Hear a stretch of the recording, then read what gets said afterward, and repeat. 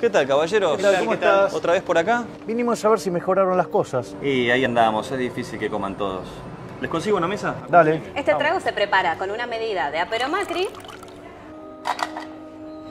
y humo. Lo llevo. ¿Qué tal? ¿Ya se decidieron? ¿No tenés un mejor lugar para ubicarnos? Porque por allá se ve todo más lindo. Sí, ese es el Salón Olivos. Es el Salón VIP. ¿Ustedes tienen invitación para el VIP? No. Entonces se van a tener que quedar acá.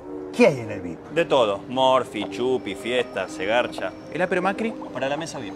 Joya. Bueno, ¿vieron el menú? ¿Ya se decidieron? Mira, la verdad que no es fácil elegir, ¿eh? Y no. Las elecciones vienen difíciles hace bastante. La verdad, en el menú hay cada propuesta que no se entienden. Recomendanos algo rico, lo más rico que tengas. La casta política es muy rica. Yo hace rato que la vengo mirando con unas ganas, pero es una locura lo que sale. Es cierto, es lo que más aumentó. Pero es bastante abundante, ¿eh? Y pese a la pandemia no recortamos porciones. Decime, ¿y es para compartir? Se comparte entre amigos en general. Bueno, ¿vamos con eso entonces, Javi? Le tengo unas ganas que ni te cuento. Bueno, vamos con eso, vamos con eso. Bien, ¿qué van a tomar? ¿Van a tomar terrenos? ¿Van a tomar deuda? Vino la libertad. Perfecto. ¡Con cuidado! Cada cosa que hacen caer la imagen del presidente. Ah, perdón, fue un golpe blando. Que lo disfrute. Pero te pedí asado. Asado de polenta.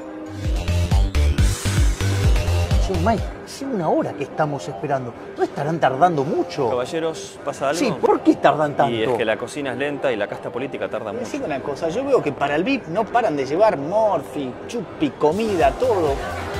¿Podés traer algo de lo de ellos? No, imposible. La de ellos no se toca. ¿Sabés qué, Mike? Entonces voy a ir a la cocina a ver qué está pasando. No vas a solucionar nada. Ya te dije que la casta política no está preparada. Me la voy a comer crudo si es necesario. No, te pido por favor que no entres. Adentro está lleno de ratas. Vas a destapar ollas y nos van a denunciar a todos. ¿No podemos arreglarlo de otra manera? Tómatelas. Quiero sacar los parásitos de la comida de los argentinos.